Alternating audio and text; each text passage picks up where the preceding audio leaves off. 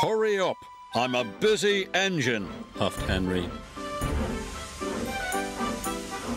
Goods arrive night and day at the docks.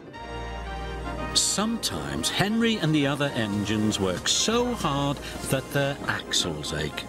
The fat controller brought in a new engine to help with the heavy workload. He was long and had 10 drive wheels. He looked very strong. This is Murdoch. He's going to be pulling freight on the main line. Ahoy, Murdoch! Shouted Salty. Welcome, Murdoch, called Harvey. You're the biggest engine I've ever seen, cried Thomas. You're a chatty lot, Murdoch said quietly. Soon Murdoch was coupled to a long line of heavy trucks. His boiler strained, his wheels started to turn, and the mighty engine chuffed away. Murdoch longed for some peace and quiet. But everywhere he went it was noisy and crowded. At the end of the day, Murdoch was looking forward to a good night's rest. But Salty and Harvey were full of questions. What's the longest train you've ever pulled? Have you worked Marseille? Have you ever crashed? Please, Murdoch chuffed. I want some peace and quiet, and I don't want to share a shed with chatterboxes. No need to be rude, huffed Harvey. We're only being friendly, matey. The next morning, Murdoch collected another long, heavy train.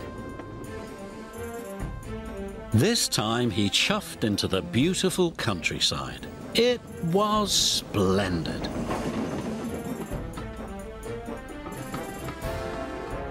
At last he had some peace and quiet.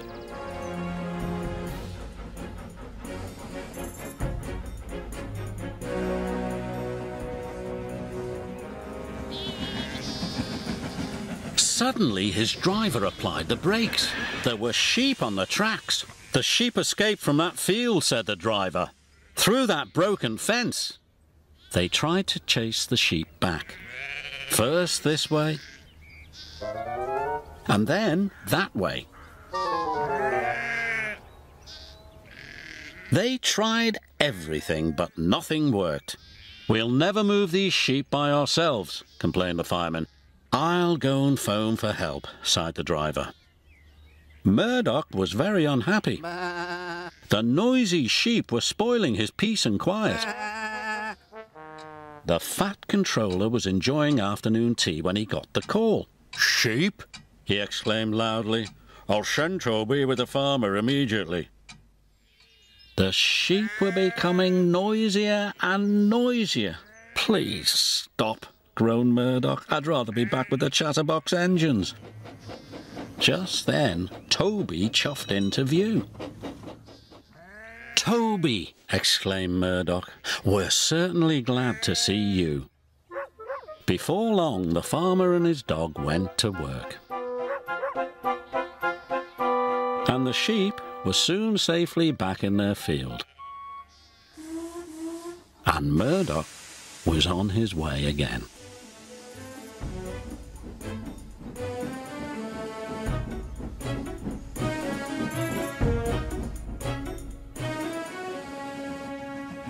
That evening, Murdoch parked between Harvey and Salty, but Murdoch spoke first. I'm sorry that I was cross, he chuffed. I'm very pleased to share a shed with you. And we're pleased to have your company, said Harvey. Aye, we are, added Salty. It reminds me of a story. Murdoch smiled. The sound of bar, bar, bar would have kept him awake, but a Salty story would send him happily to sleep.